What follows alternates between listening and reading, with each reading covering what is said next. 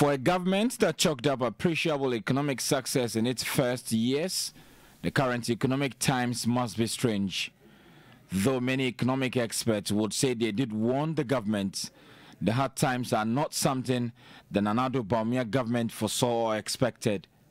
And even if it was ever expected, they didn't acknowledge. The consistency in the number of times government had to change its position, especially in regards to economic issues, is perhaps evidence of how bad things may be. The President, Nana Akufo-Addo, was categorical in his October 30 address when he said there will be no haircut for investors. I also want to assure all Ghanaians that no individual or institutional investor, including pension funds, in government treasury bills or instruments, will lose their money as a result of our ongoing IMF negotiations. There will be no haircuts. So I urge all of you to ignore the false rumors. The Information Minister, Kojopo Nkrumah, would further explain the President's statement with respect to haircut was only on principle of investment. The first speculation that came out on the market, which has caused panic, is a haircut on principles. The President has responded to that. He says there's not going to be any haircut. People are asking for some more information. I go back to the original thing that we have always said. There is absolutely no use in speculating now.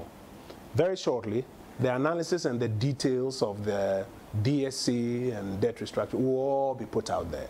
I think we can have confidence and calm that this is the clarity that we have been given, and let them come with those details. But barely 25 days after the President's address, the 2023 budget statement revealed otherwise. Attempts by Deputy Finance Minister Dr. John Kumar to provide further and better particulars only exacerbated the confusion. We are expecting to bring down government's obligation on our debt, borrowing and interest payments.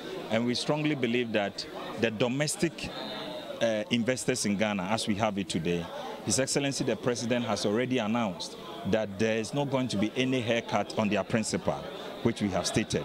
Of course, there will be external engagement that will do haircut for our bond holders. According to the Deputy Minister, local investors will only receive their full interest from 2026 after receiving zero interest in 2023, 5% in 2024 and 10% in 2025.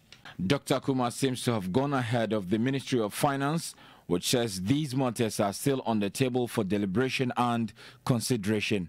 Be that as it may, one thing is certain: the President's earlier announcement does not hold anymore, but the nature of the haircut remains confusing, at least per government communication.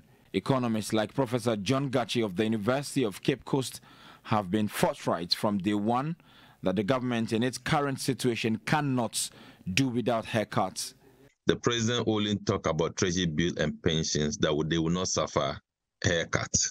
But the President didn't talk about elongation of the maturity period. So we can also assume that there is possibility for elongation of maturity period. So that is what I believe, that the President is not well briefed. Providence is gradually proving them right.